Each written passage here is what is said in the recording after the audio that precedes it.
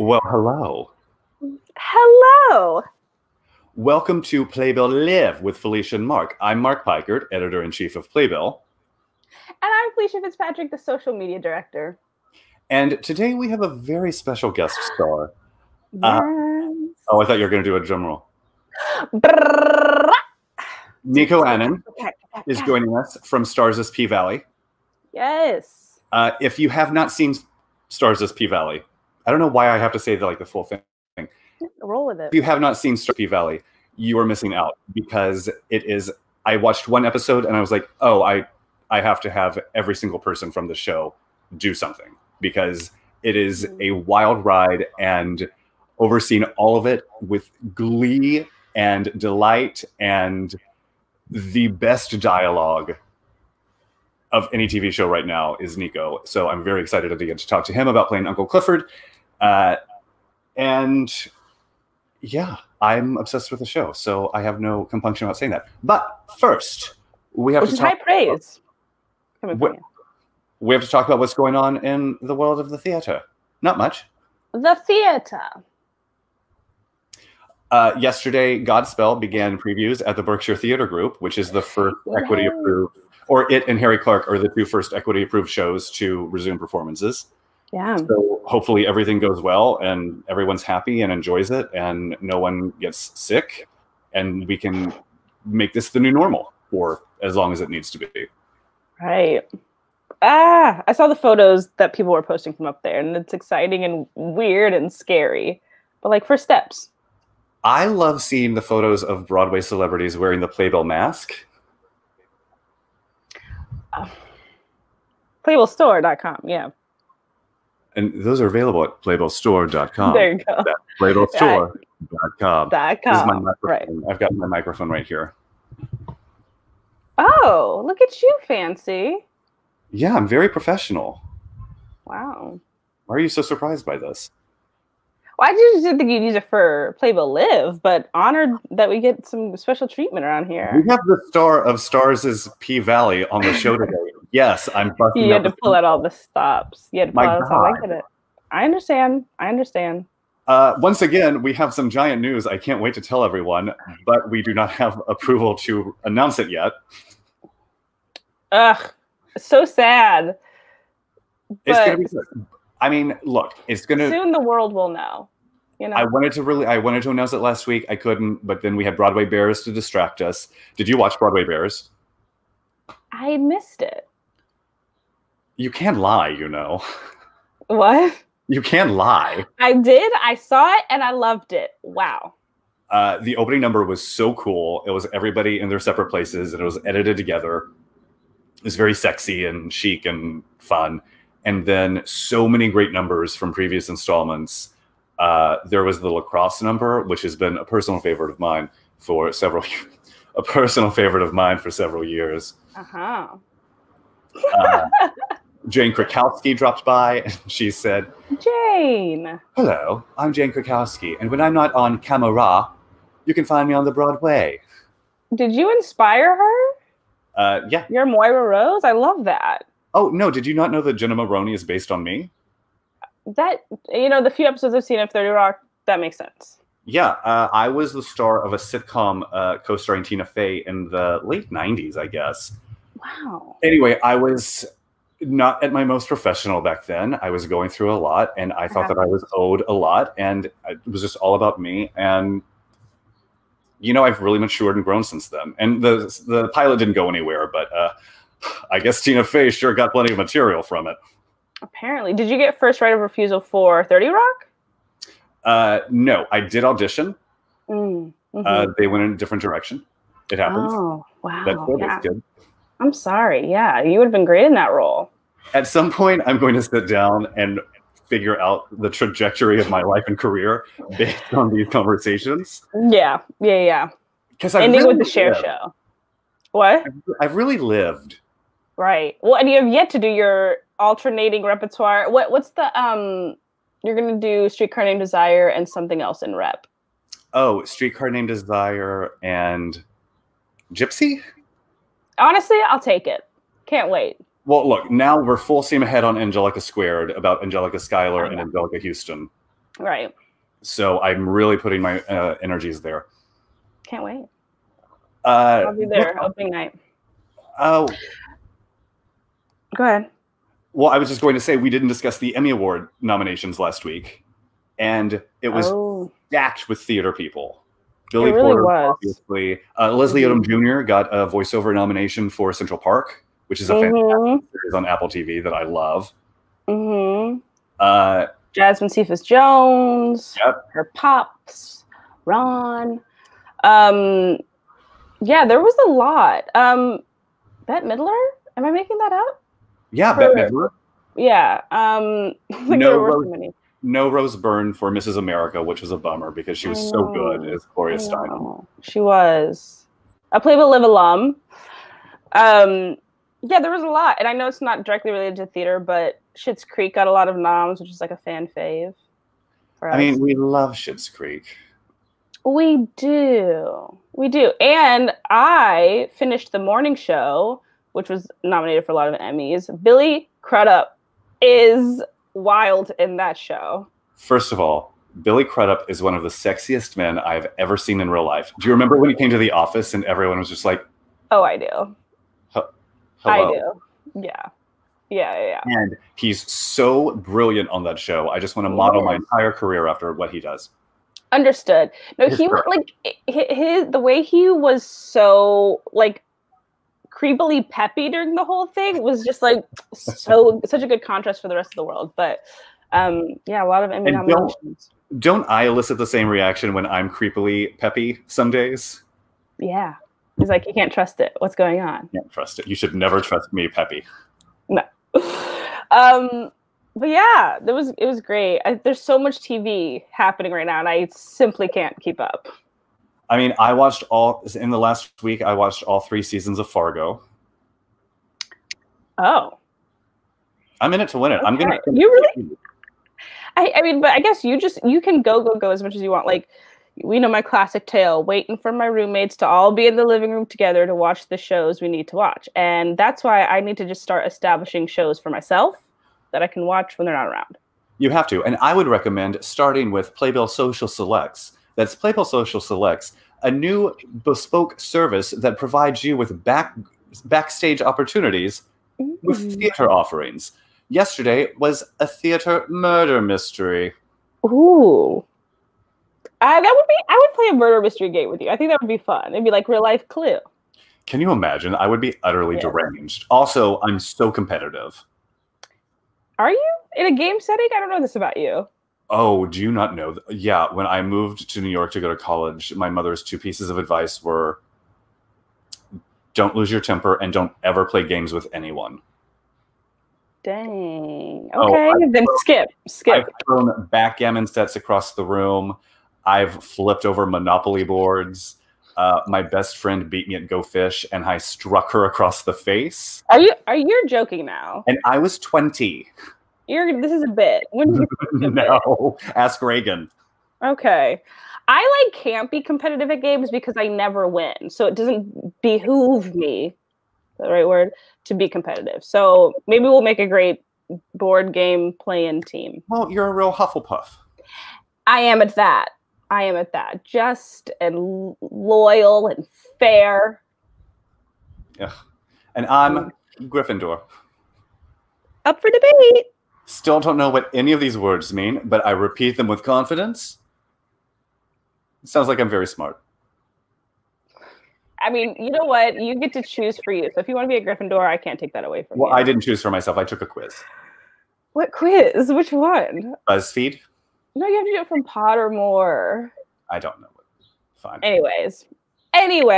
So Playbill Social Selects. Also, submissions are now closed for Playbill's Search for a Star, which blew up the final day. I think we got 1,500 submissions in a day. Yeah. And now we're over 2,500 or something like that altogether. It's wiggity wild.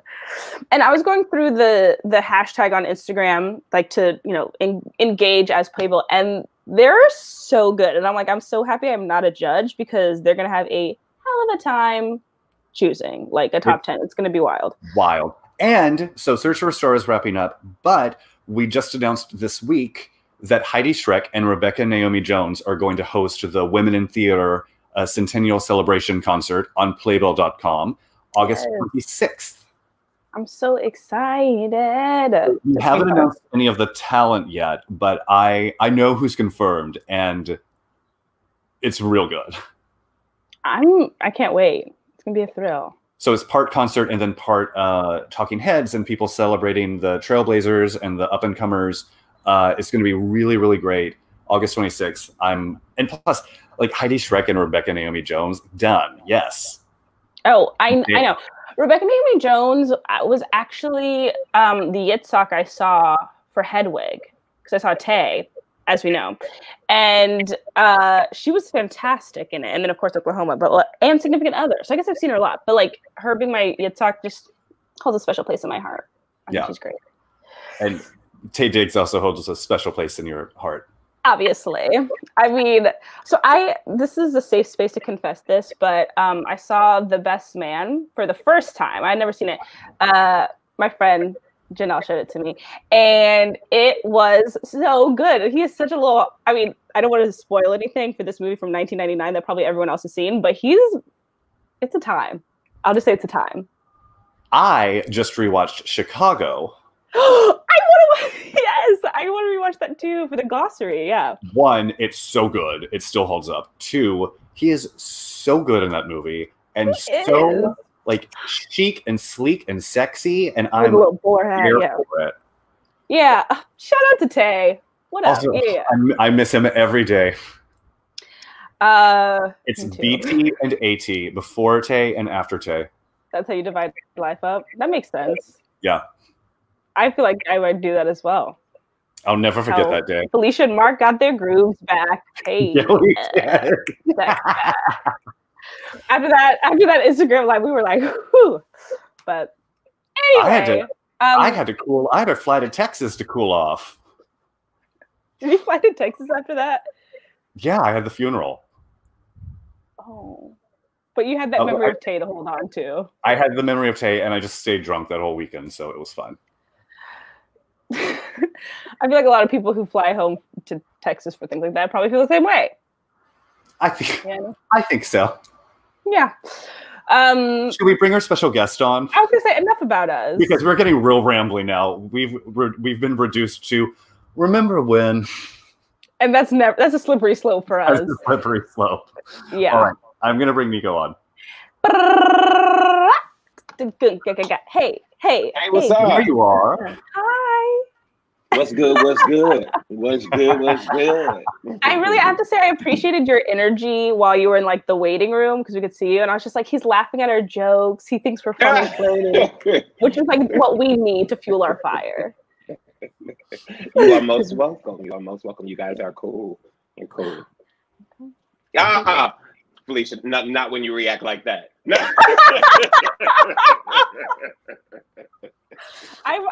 Cool is not in my repertoire. I called that facial expression of Felicia's. I can't wait to journal about this later tonight. That is absolutely correct. I'm not mad at that, Felicia. Go ahead, do what you got to do to stay sane in these days, baby. Stay sane. Yeah. Self-care. Yeah. Good morning, y'all, or good afternoon for y'all. It's morning for me. Oh yes, good afternoon for us. Yeah. So Mark, take it away. You are yeah. Oh my god. Oh. No, I was going to say congratulations on P-Valley and a second season renewal. That's so awesome. Yeah, thank you. Very, very, very, very, very excited about that. So you've been playing Uncle Clifford on and off and on since 2009 with the first workshop, right? Yeah. The first workshop was over at the Lark Theater, where Katori was when she was in the writer's residence program. I'm not naming it properly, but it's a writing program that the Lark has, and she was writing. She was the Pony Award winner, I remember at that time, and started off at the Pony apartment reading 4 pages. It was like half of the scene. Yeah, and then it just kept snowballing from there and there. Okay, so before we get too deep into P-Valley, I should say For those of you who have not seen P-Valley, it is a show set in the dirty delta of Mississippi, mostly at the Pynk nightclub. That's Pynk with a Y. The Pynk. And Uncle Clifford is the non-binary proprietress of the Pynk, who, like Miss Mona in The Best Little Whorehouse in Texas, looks out for all her girls. Yeah. And there's a newcomer, and then there's the star, and the star is retiring, but maybe she can't. And the newcomer, and there's drama, and everybody has secret lives, and everybody's sweaty and horny and sexy. How are you feeling this Friday afternoon, Mark? Talking about Taye Diggs got me all riled up. I can't help it. I'm not mad. I'm not mad. Listen, it's the summer, so everyone likes a little bit of hot chocolate. So yes, P-Valley is all of those things. It's all of those things. It's like a Pandora's box. You get to see all of these people that come in and out of the club that my character Uncle Clifford owns. And it's really it is a strip club, but the show is about the lives of these people. The show is about the socioeconomic structure of this South in this town. The strip club is just literally the place where it takes place. The Pynk is an actual character in the show. So that's the way I like to think about it, or encourage audience members to think about it, because sometimes so many people have different biases about what strippers' lives may be, or what non-binary people's lives really entail, and how they love, and why these men, even these cis heterosexual men, work at the club and visit the club. And yeah, it's very different. It's a different culture, because down south, people go to the strip clubs for baby showers and go for like weddings, bridal parties and stuff like that. So it's a different kind of situation. Well, I think one of the key things that sets the series apart, and what makes it so different from what you might expect a show set at a strip club to be, is that every episode is directed by women. Yeah, every episode was directed by women, but even beyond that, I know that they interviewed male directors as well, because it wasn't something that was set out that we only want women. It was something, I think, that kind of evolved, because the vision of the show, it had to be told through the female gaze. So because that was inherent in the script and in the words that Katori wrote, and the whole team of writers in the writer's room, they really pushed certain kinds of images, and those images were written on the page. People ask questions sometimes, but I'm like, no, it's written on the page. Legs dancing in the ceiling like crickets. It is described. So I believe the questions and the interaction with the directors were more so, what is your interpretation of the female gaze of this moment? That type of thing. And sometimes people are the women that got the job, I guess they articulated that the best. I wasn't in there in the meetings, but I did work with each and every one of them, and it was cool. It was cool. It was so different. You get to just see women take ownership. As a man, I witnessed sometimes the fight that women have to be taken seriously, to have an opportunity to even get their thoughts out. And I don't think it was anything malicious, but I think sometimes people are accustomed to working in a certain way. And when you get freshness and newness, it was like, oh, let me sit back. Yes. Yes, speak. You know what I mean? So it was really cool. I want to know too, like, you've been with this character for so many years at this point, like, what was something you felt like you discovered translating the character to the screen in this way? It's been 2009, like when we started this, but I feel like Uncle Clifford, constantly, I'm learning her. She prefers the pronouns. She identifies with the pronouns she and her. And even that process was a journey for me, because the character evolved over time, from the different drafts of the workshops and into the full production that was done at the Mixed Blood Theater in 2015. But when it came to the TV show, it just was a little more intimate. So the discoveries for me was more so about the freedoms that just happen when you let go of character, you know, and of ideas, and the beauty of the medium of television is that the camera is just literally the fly on the wall. So it was great. It was great. And, you know, a lot of the other actors in the show come from the theater as well. So there was, our show is actually kind of like a little theater troupe. You know, that's how like our cast and crew, we kind of were working. And that was different for some people that had done just straight TV, even from the production and crew side. They were like, what are y'all doing? Like, we're all in the locker room, like working on like isolations. And it's like, oh, wait, we're doing this in front of crew members. Like, oh, you guys have to be comfortable with this. Are you okay? Everybody okay? You know, booties are going boom, boom, boom, boom. What? No. You got to pop it. You know, learning how to do all those things. Right. And the dramaturgy. Exactly. Yeah. But, you know, to do a show like this, you know, you need to really be comfortable in your body to be able to do the things that you do, and honoring and respecting the work that these women do. I think another one of the things that sets us apart, the show apart, is the athleticism of the women. It is not. Yeah. Mark was like, oh yeah. Yeah. It's crazy. It is truly its own Cirque du Soleil. It is acrobatic, it is art. And I love like watching the reviews that people do on YouTube and stuff like that, because in the pandemic, it's like, I can't really connect with everybody. And this is a medium that we are using to be able to touch and agree with one another. You know, I was telling one of Brandy the other day, Brandy Evans plays Mercedes on the show. And we were talking, and I was like, you know, it's like doing theater, like, when I'm on stage, like when we were doing Hot Wing King, I could remember, you know, the audience, when they lean in, when they gasp with you, when they or when they're laughing, whatever. And as an artist, you can feel that. You can feel that communication. But in this medium right now, and especially because of the pandemic, we don't have big screenings. We didn't have like a big premiere and those things. So being able to interact with the audience through social media has really, really, really been cool. People are like, oh my God, you responded. And I'm like, yeah. Like, you wrote something. You bad enough to write something, I'm bad enough to reply. Like, what's up? What's good? You know? So it's fun to be able to interact with the audiences in a different way. You know, it's a world that we are all in theater in general. And I think for me, I'm like, let's just be open to it. Let's be open to it. Let's be open to the change, because it's a way that we can correct some of the things that have gone wrong in theater, and new ways that we want to embrace. So, yeah.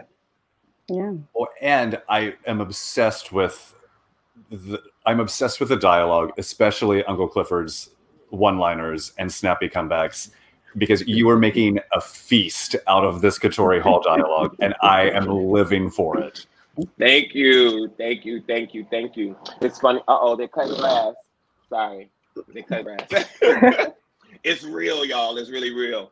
But it's crazy, Mark. You know, people have been talking about these one-liners, but I never thought of them like that. I never thought, in playing them, I never thought of like one-line zingers and stuff like that. So it has been, people's reaction has been an acting tool for me. It's like, keep doing what you're doing. You know, don't think of it like the No, that's what makes the comedy so genius, is you're playing it so straight. Yeah. In terms of the dialogue. Uncle Clifford is very straight. It's just a different path. Yeah. I also have never wanted to eat at a strip club more in my entire life. Are you serious? Where are you from originally? Texas. Okay, Felicia, where are you from? Texas and West Coast, both. Okay, I'm from Detroit. So in Detroit, the strip clubs were known for their steak. Like, people would go to the strip clubs for like the steak and like steak salad and whatever. At the Pynk, they come to the strip club for the wangs. You know, the chicken wangs can be a little flavored with a couple of things, you know. And one of the characters, Lil Murder, he comes up with the recipe You know, I don't know where you are. I think you on episode 1, 2. Where are you, Mark? 4. Okay. I watched through 4. Okay. Felicia, have you? No, it's a long story, but no, I haven't seen any episodes yet. It's okay. It's okay. We will not put you on the stake. Well, okay. But no, it's weird too because I had tickets to see Hot Wing King the weekend that quarantine started. So I was like, the universe is just like, I needed to meet you first, maybe before I could engage in this work. I don't know, but anyway, keep going. Well, Hot Wing King was that we did over at the Signature. That was another one of Katori's plays that you're talking about, but it was another kind of a world. It wasn't the Pynk. It wasn't P-Valley. It wasn't, but it was very, very, very good. It was a family drama and another world that looked at Black gay men and intimacy and the relationships between fathers, friends, sons. It was a very powerful piece. It was one of those things that did a lot for me as an actor, especially having lived in New York for so long, like from, early 2000s, 90s, and then coming out here to LA, it was just like, oh, New York stage has room for me now. They have room for the type of characters that I am interested in playing in terms of the canon of, for me as an artist, and my voice, characters that I can relate to and that I feel that represent people that look like me, and could relate, just as a different entry point. I'm very grateful for like the theater and pieces that encompass characters on the LGBT spectrum.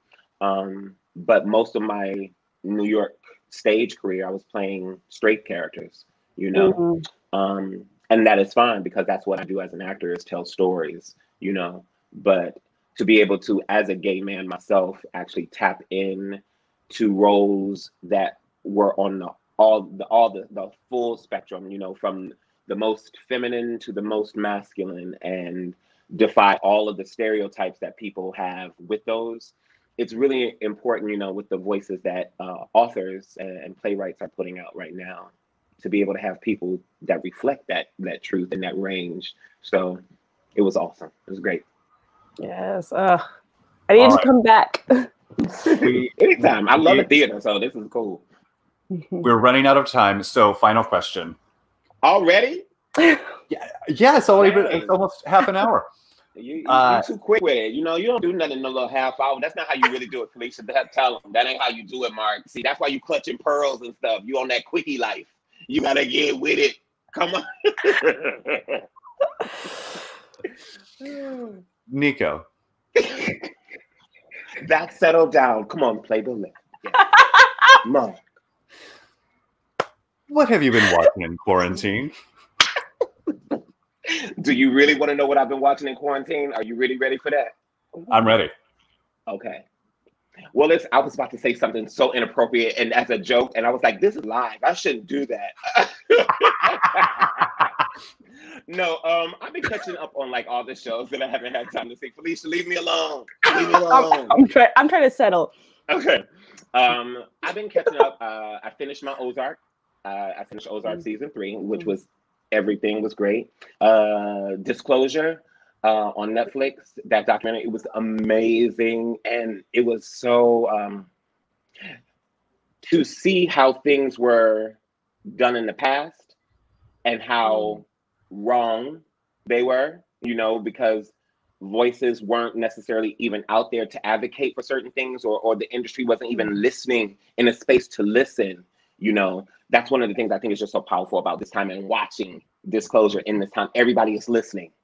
Everyone is listening. People have been stripped of privilege of doing their daily activities. So they are more open to different ideas. I think that's one of the reasons that also it's divine that P-Valley is coming out at this time, on Starz, because it's a world that's so different from many different people in the country, but it's humanity that we all can connect to, you know? Yeah. So watching that, and what else am I watching? Oh, I'm catching up on my guilty pleasure, Fear of the Walking Dead. Yeah. I've always loved. That was a show. The whole franchise. I was like, oh, I don't want to watch zombies and blood and guts. This is disgusting. And then I just got into it. I was living in Queens at the time, and I got into it. I was just like, yo, the psychology that these people going through. I was like, would I do that? She may have to go. She may have to get it. Like, God, bye. Gotta survive. So I like that. So that's pretty much what I'm watching. And of course, P-Valley, Cool. Are you still live tweeting episodes, or is that just every now and then?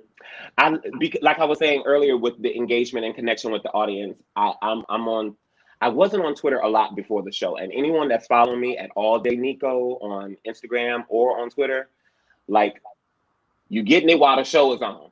What? You getting it while the show is on. I love the interaction and stuff like that. So I'm always like commenting back or replying. Sometimes even after the live tweet, after the airing of the episode, because of the West Coast, East Coast situation, I'll go back and I'm like when people tag Uncle Clifford or tag P-Valley, that's usually what I look through and I'm like, oh, you nasty, delete. I'm not saying that. No, you can't have none. What I feel. You can't have it. It ain't for you. You ain't ready. You ain't ready for this chocolate. You don't know about this. So it keeps it fun. And also it's a way that I feel I'm able to personally just give a little bit of the insight, because I think sometimes so many people see the pizzazz, they see the show, the glitz and glam, and they don't really understand. I don't even want to say they don't understand. I want to say it's nice as an artist to be able to communicate my intentions behind my art. You know what I'm saying? And have like many actor studio or whatever, like just on IG, like, no, this is actually about this and the appropriation of my people. And Uncle Clifford is standing in the middle of the field because she is saying my people will not be erased. That is why she got that dressed up. That is why she did that. And she's standing on the soil of her ancestors. This is a cotton field.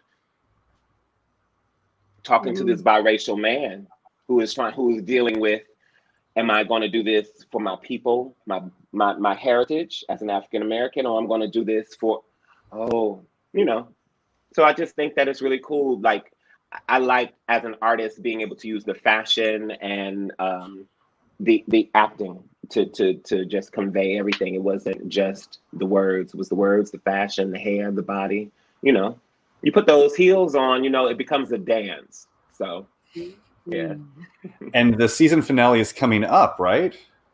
Too soon.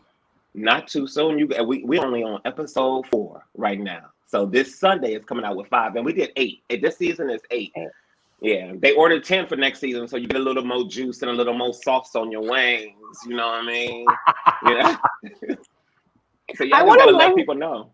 I was gonna say, I want to live tweet the finale episode. That's gonna be my goal. Like, I'm gonna be caught up, and then I'll live tweet, and then I'll tweet at you and be like, "Hey, okay, I'm watching." I just want you to know, Felicia, it is a ride. Okay, now you talked about Mark playing his board games, and you not being able to handle it.